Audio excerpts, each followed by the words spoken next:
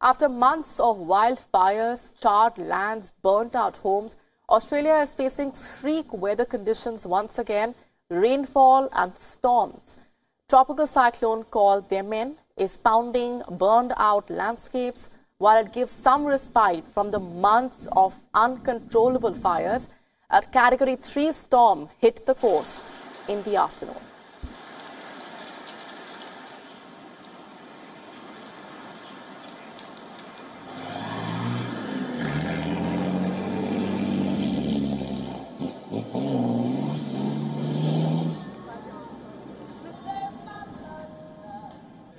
Down in Bega last weekend, it was the complete opposite of this, so it was just dry and fire everywhere, so it wasn't good, but now the rain's here, so hopefully it's calming everything down.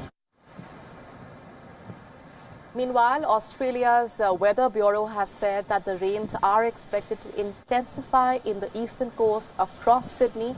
Some regions are already experiencing flash floods as a result of the heavy rainfall, with abnormally high tides also being predicted.